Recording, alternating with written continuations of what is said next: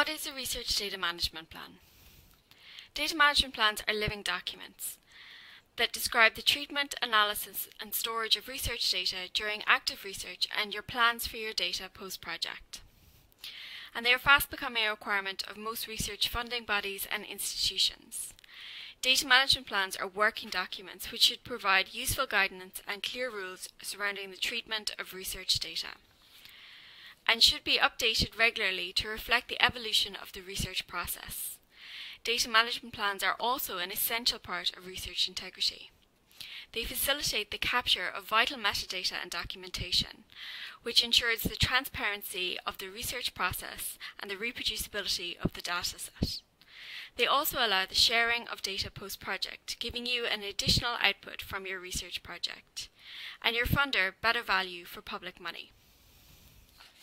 When drafting a data management plan, UCC recommends the Science Europe Guide to the International Alignment of Research Data Management.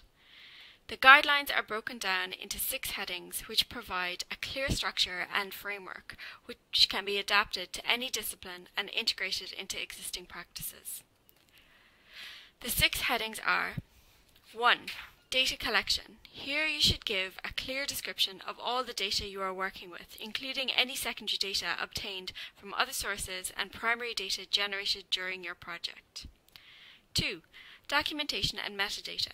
This section should describe all auxiliary information that describes and supports a dataset, from data dictionaries to codebooks, analysis scripts to metadata standards, and any other artifacts of research such as blank consent forms and questionnaires. You should also consider what data quality control measures you will implement to protect your data. 3. Storage and backup during active research. It is vital to consider where you are going to store your data safely and securely during active research. What platform will you use? How many copies of your data will you keep? Do you have a recovery plan if the worst happens? 4. Legal and ethical requirements and codes of conduct. The legal and ethical requirements of a dataset can vary widely.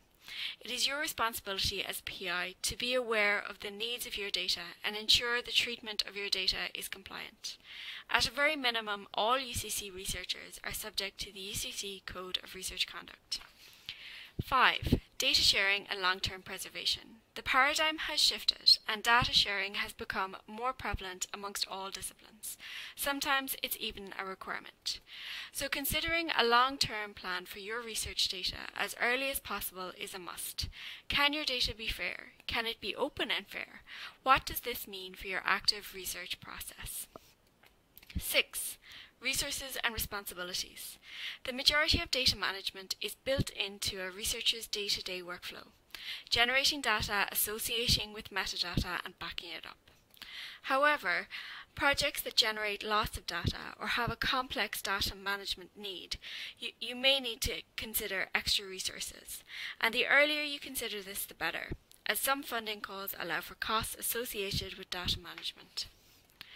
Ultimately, a data management plan will help you manage your data more effectively during active research, ensure your research practices are transparent and robust, that you are meeting your funder requirements, and will help others reuse your data if you share it post-project. If you would like to know more about data management or any of the content of this video, check out UCC Research Data Service LibGuide or contact the Research Data Service in UCC Library. Thank you for listening.